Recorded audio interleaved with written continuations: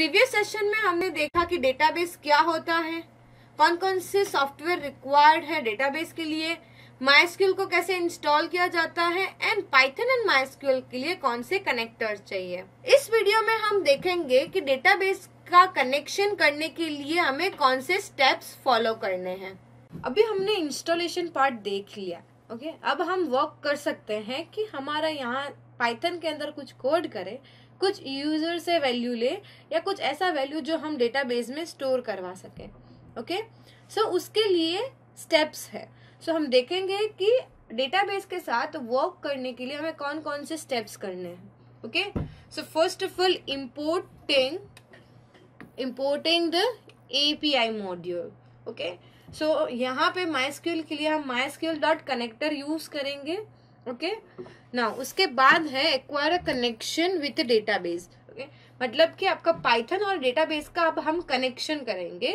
सो उसके लिए हमें थोड़ी डिटेल्स देनी पड़ेगी, जैसे कि हमें होस्ट एड्रेस है, हमारा डेटाबेस है, हमारा यूजर नेम है, हमारा पासवर्ड है, ये सारी डिटेल देनी पड़ेगी, ओके। उसके बाद इश्यूइंग SQL स्टेटमेंट, ओके। एक बार कनेक्शन हो गया उसके बाद आप अपने जो भी क्वेरीज एग्जीक्यूट करवाना है वो एग्जीक्यूट करवा सकते हो, चाहे वो कोई DML हो, DQL हो, कोई भी लैंग्वेज, ठीक है। सो कोई भी क्वेरी एग्जीक्यूट करवा सकते हो। तो उसके बाद होता है ये इश्यूइंग SQL स्टेटमेंट्स, ओके। उसके बाद जैसे आपका काम खत्म हो जाता है, उसके लास्ट में आपको अपना कनेक्शन क्लोज करना पड़ेगा, ठीक है। So just this 4 statement, okay. ये सिर्फ 4 स्टेप्स के बाद आप अपना SQL एंड पाइथन के बीच में कम्युनिकेशंस करवा सकते हो। सो फर्स्ट जैसा कि मैंने बताया कि हम यहाँ पे इंपोर्ट करेंगे MySQL.connector, ओके। सेकेंड स्टेप में हमें जब कनेक्शन देना होता है तो हमारे पास MySQL कनेक्टर के पास एक मेथड है, that is a connector, okay.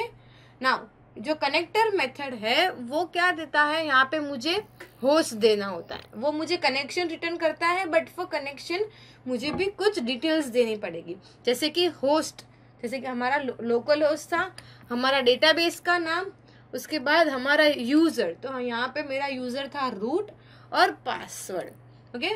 So password के लिए मेरा पासवर्ड था रूट। थर्ड, यहाँ पे हम हमारी क्वेरीज एग्जीक्यूट करेंगे, ओके। सो जैसे कि यहाँ पे मैंने कोई क्वेरी नाम का एक वेरिएबल ले लिया और उसके अंदर मेरी कोई भी क्वेरी एग्जीक्यूट करवा दी, जैसे कि मुझे करवानी है select star from my table, जैसे कि I have a student table, okay.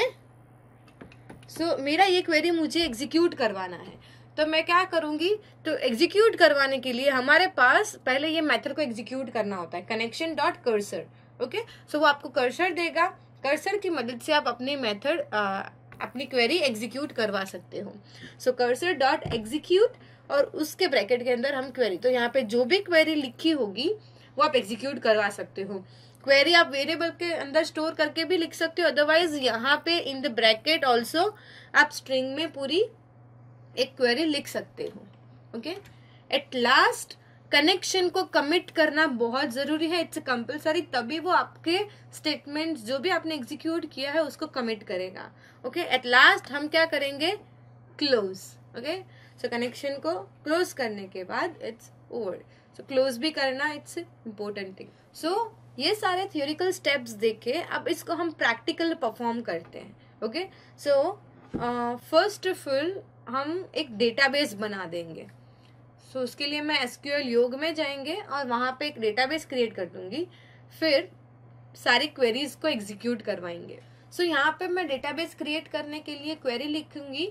अगर आपको क्वेरी नहीं लिखना है, मैन्युअल जाना है, तो यहाँ पे राइट क्लिक करके आप क्रिएट डेटाबेस कर सकते हो, और else you can create your query like create database, okay, then your database name.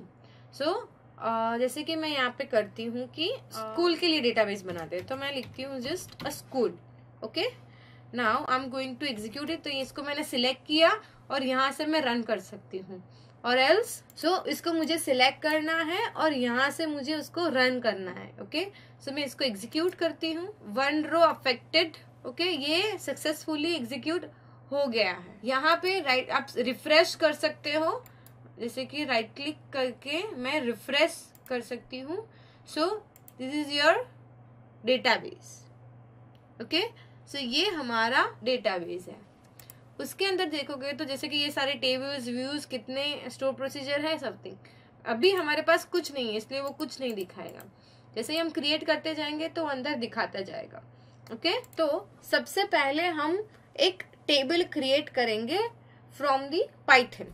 Okay, so Python के अंदर क्वेरी लिखेंगे और वो एग्जीक्यूट होगी यहाँ पे। सो इस वीडियो में हमने देखा कि डेटाबेस के साथ कनेक्शन कैसे किया जाता है। सो नेक्स्ट सेशन में हम देखेंगे कि MySQL के अंदर टेबल कैसे क्रिएट किया जाता है एंड रिकॉर्ड कैसे इंसर्ट करते हैं विथ पाइथन।